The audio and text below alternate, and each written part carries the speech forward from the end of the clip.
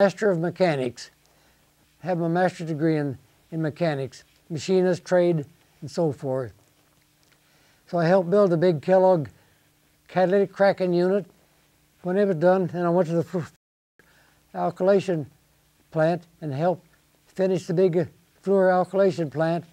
Then when the plant was finished, ready to go into operation, the assistant superintendent of the refinery called me up to the office and says, "Woody, you're the only one that knows automation and electrical engineer in the country here." He says, "We're putting you in charge of the big alkylation plant on all the automation." Boy, I thought, oh dear. But I stayed with it. I did get gas poisoning there before it was all over with, hydrocarbon poisoning. After the war was over, I left the refinery and bought a ranch up in western Wyoming where I could live outdoors to get over the hydrocarbon poisoning. And yes, what did I do up there? I catered to Boy Scouts. I took them on pack trips, big game hunting. Did I charge them anything? No, I never charged them a dime for nothing. I furnished the horses, the groceries, everything, and show them a good time, help them learn some real scouting that they just couldn't get in the city.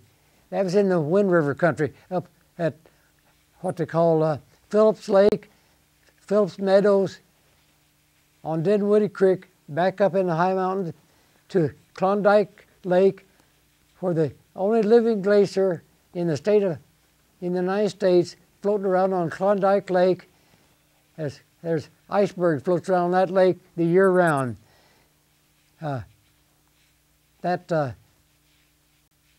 mountain is taller than the Grand Tetons. So what brought you to Utah? Sir? What brought you to Utah? You got 3 minutes of tape left. Oh, I was on right above our ranch there. One morning I woke up after a storm that night. I looked up the canyon, I seen smoke. Well, I knew there was a fire up there. I had to go 17 miles to a phone to phone the forest ranger. I told him, I said, "There's a fire up in the vicinity of Sheep Mountain." And by nightfall, we were up there.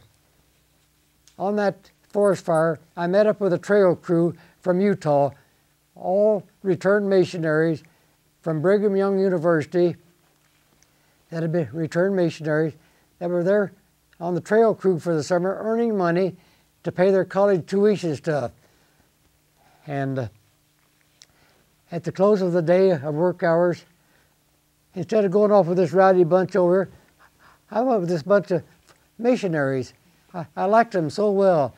They seemed so good to me. And